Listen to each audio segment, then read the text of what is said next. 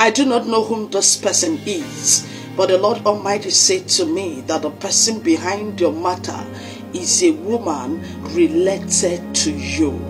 I don't know who among the women connected to you by birth, by family, by marriage that is responsible for that problem in your life.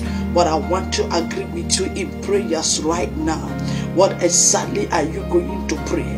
You are going to pray and say, oh Lord, my Father, any woman married into my family, into my father's house, into my mother's side, any woman married into the same family I am married into, that is behind the problems in my marriage, that is behind the problems in my health, that is behind the problems I am going through abroad, that is behind the problems I am going through financially, that is using charm, enchantment, incantation, divination to mess things up in and around my life. Lord, as I begin to pray right now, arise, my Father, and carry this battle back to sender. Carry this evil back to sender.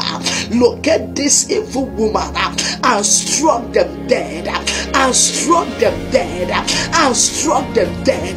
Beloved, I don't know if it is even your mother, if it is even your sister, if it is even your auntie that is behind your problem. But open your mouth and say, Father, any woman at all connected to me by blood, connected to me by marriage, connected to me by relationship, that is behind my problem, that is behind my suffering, that is behind my pains, carry this evil back to them, Lord, and destroy them with their affliction, destroy them with their pains, destroy them with their sorrows, destroy them with their afflictions. Let this evil pit that have dig for my downfall swallow them. Let this evil charm, this enchantment, these demonic releases that are made against me, locate them now and destroy them.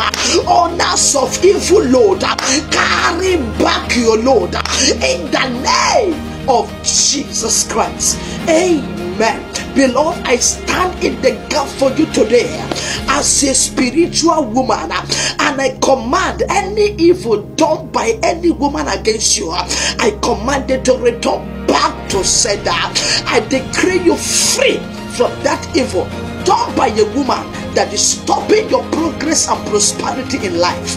In the name of Jesus Christ. Amen.